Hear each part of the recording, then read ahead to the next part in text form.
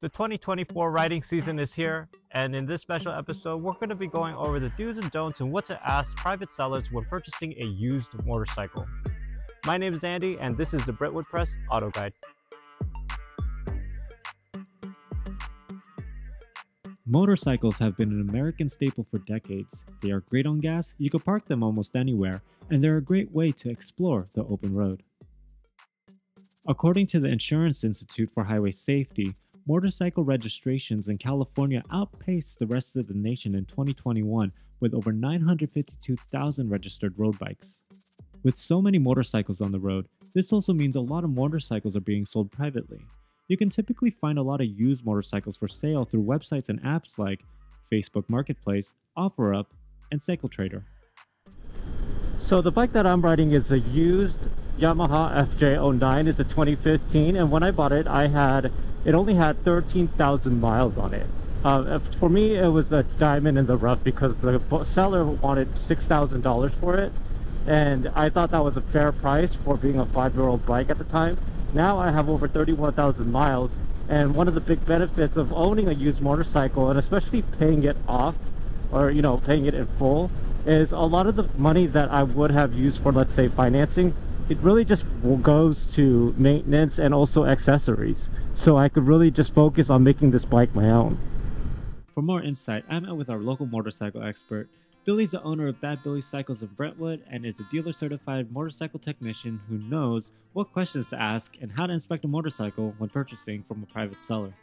Asking some of the basic questions, you'll be able to tell a lot, because most people will try to be as truthful as they can about something when they're asked a question. The first question I would ask is, are you the first owner? Second question I would ask is, what did you use this bike for? Third question I'd ask is, like, when was the last time you took it out for a ride? Have you kept this bike running? And how long has it been sitting? Many of these questions are reliant on honesty. If the owner is honest and has kept records of maintenance and repairs, it's good to ask for those records, putting you in a better position to make an informed decision. Is there any complaints or is there any problems that you've had with the bike? Have you had any runnability issues, or have you had any stalls, or have you had just any annoyances or any reason why you're selling the bike? Outweighing the pros and cons of buying a used motorcycle will vary for each individual, but having an idea of what you want to do with the bike for the next year or two will make a big difference in how much time and money you will want to invest in your motorcycle.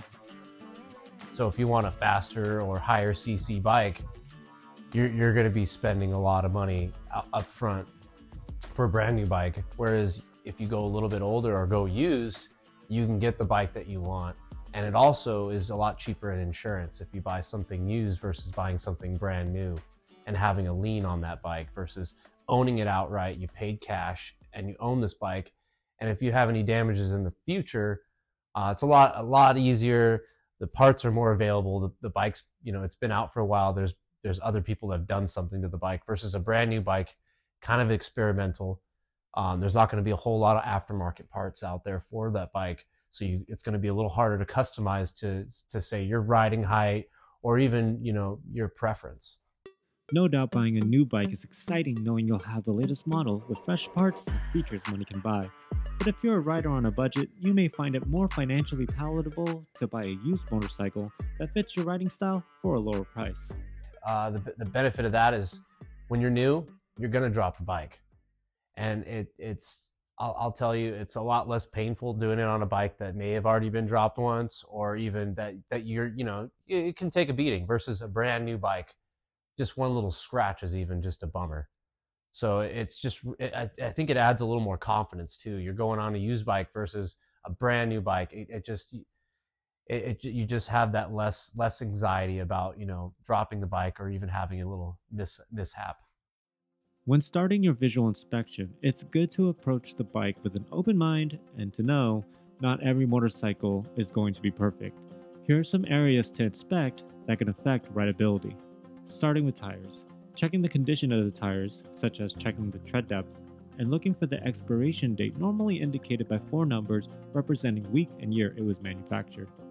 So sometimes they do it a little different depending on the tire, but this tire, they have it as part of the DOT number. At the end of it, you'll see 1423. So it was in the 14th week of the year 2023. inspecting the final drive, which can be your chain and sprocket, a belt drive, or shaft drive. And that's right where I want to be, between 30 and 40 millimeters. I can check it with my veneer caliper, get the right feel for it here. About 25, 30 millimeters there. Next, check the front and rear suspension. You're looking for any leaks, broken seals, bent fork tubes, or cracked springs. One of the general things that I do with part of the inspection is I'll put my hands back here and feel right here. Sometimes I'll pull the bike down in the front, kind of test the front end suspension here. And usually if I do that and we have, leaky forks, we'll have some oil here, some residue. Checking the control surfaces such as the handlebars, making sure they're not bent, as well as the clutch and throttle cables, making sure that there's proper free play and tension. Now check the hydraulic fluid, motor oil, and coolant. These fluids are important to the operation of a motorcycle. Like brake fluid, make sure I got fluid in there, looks pretty clear, doesn't look dark, amber. Now check up here, the windows on this side. I'll flash a light on it, just make sure I can see that I got lots of fluid in there, it's not low. Lastly, you want to check the condition of the frame and subframe. Also check out any electrical components such as the ignition, dash, headlights, and turn signals.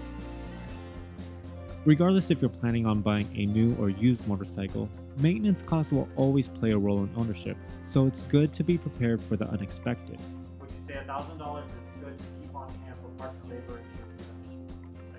Absolutely, yeah. I would say $1,000 would be perfect, because then you have 500 for parts, and then maybe 500 are give or take for labor. Now, if you're a new rider in 2024 and you're still not sure what type of riding that you want to do, sometimes going the used bike route will kind of give you a better idea of what bike you want, and then just kind of sell the bike again. Going the full commitment to financing a new bike can be very costly, and without knowing what type of riding you really want to do for the long term, the bike that you buy may not be the one that you truly want. There are many great reasons to purchase a used motorcycle, such as cheaper insurance, a bike you could learn on that you don't mind dropping, or if you're looking to build out a custom bike, to call your own. Special thanks for Bad Billy Cycles, our sponsor for this video. If you're in the Contra Costa County area and are in need of motorcycle repair or service, visit badbillycycles.com. Thanks so much for watching. We hope you found this guide helpful and informative. Please leave a like and comment below on other topics you want to see on our next auto guide video.